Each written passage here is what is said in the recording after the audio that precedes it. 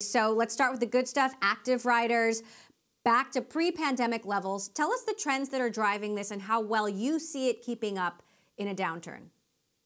Well, the big meta trend that we're seeing now is that the U.S. consumer in general, and especially the U.S. consumer, is still spending. But you're seeing a shift of that spend from spend on retail goods during the pandemic, people were at home, et cetera, back to services. Travel sector is incredibly strong. Restaurant, hospitality sector is strong.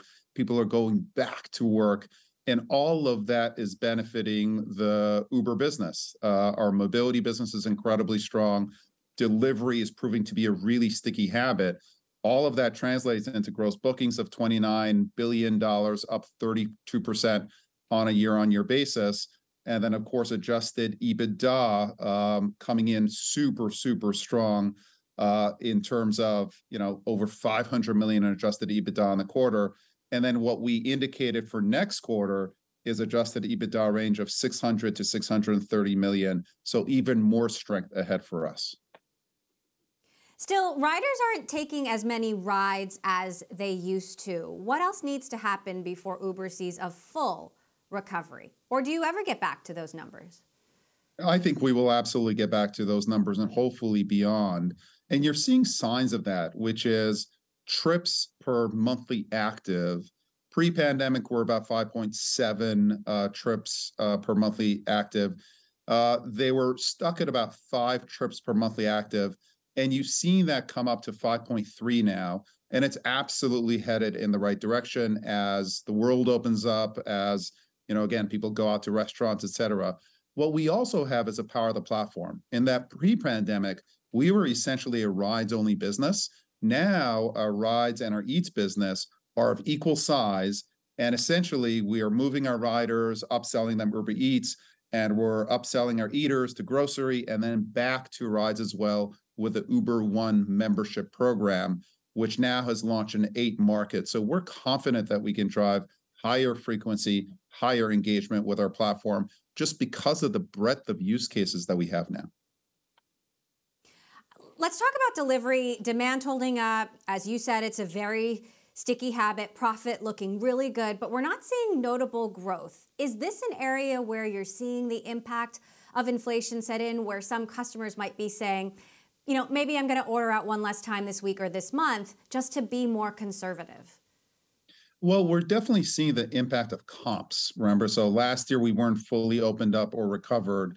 So when you look at our delivery growth, ex foreign exchange, because foreign exchange has hurt us, it's hurt Google, it's hurt basically any global company out there. Our growth on the delivery side actually accelerated from 12% to 13% this last quarter. We think that Q4 will be similar or slightly higher in terms of year-over-year ex FX growth. And what we're seeing there is that our audience of delivery continues to grow.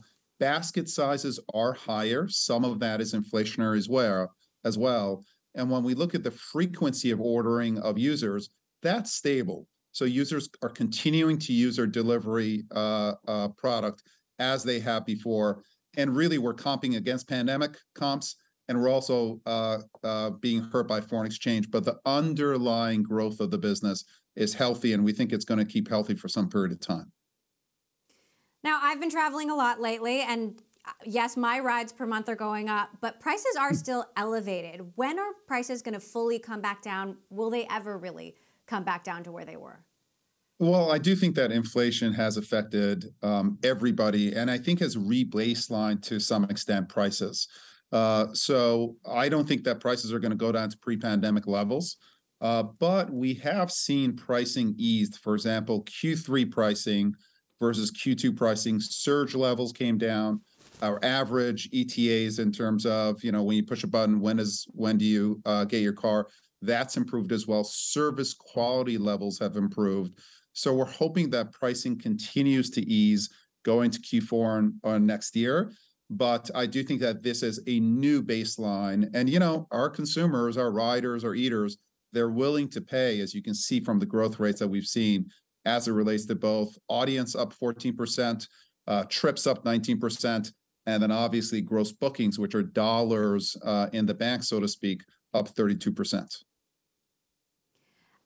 Driver supply is materially improving. What's happening with incentives? Are we going to see you pull back on incentives? Will they go away completely? Will you keep some around?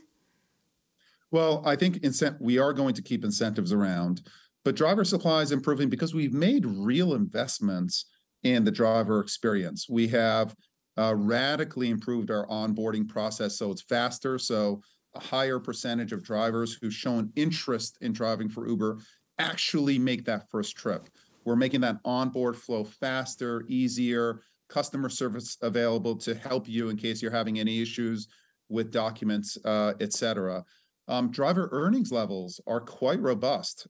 Drivers in the US, for example, on average, make $36 per hour engaged on the platform. Those are very robust earnings level, especially with an activity that's completely flexible. You can drive when you want, where you want as well. And then we're also innovating for drivers. Drivers previously, they couldn't, for example, see the upfront price or the destination that they're headed at. That was one of the most requested features. And we shipped that feature for our drivers this last quarter so that they can see the upfront destination, they can see the upfront price, and they can pick and choose what's the trip that's right for them. And if a trip is not right for them, they can move on to the next trip as well. All of that is adding to more drivers coming onto the platform. But not only are they coming onto the platform, churn rates are down almost 20% on a year-on-year basis, and they're more engaged with us. The supply hours per driver are up 16% on a year-on-year basis.